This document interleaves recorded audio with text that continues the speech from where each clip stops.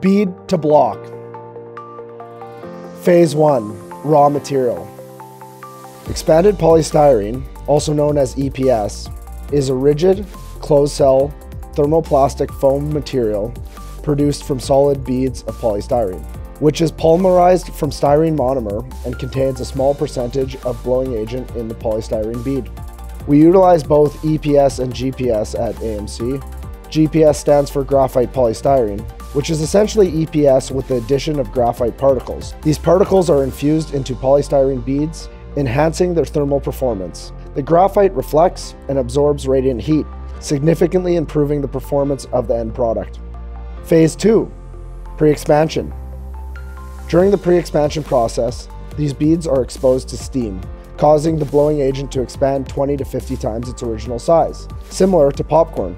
This expansion creates beads filled with air, making EPS a great insulator.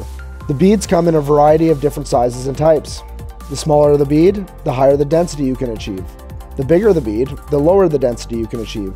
This allows EPS to be manufactured into a wide range of products, from packaging to very compressive sheets used under concrete slabs or roadways. The pre-expanded beads are then stabilized by drying and aging. Part of the drying process starts in the bed dryers on the pre-expansion machine, which mixes warm air to help remove any moisture from the EPS.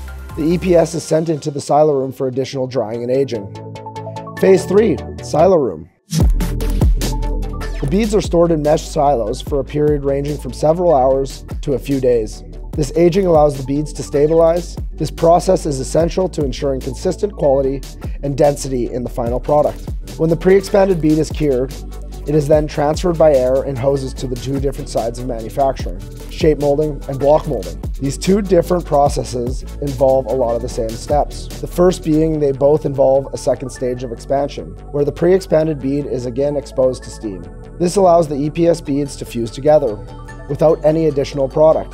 Then it is shocked with water and ejected from the machines as a finished product. The main difference between the two types of molding. Shape molding creates a specific, predefined shape which the mold was designed for, while block molding creates a large uniform block which can then be cut into sheets and shapes on wire cutters.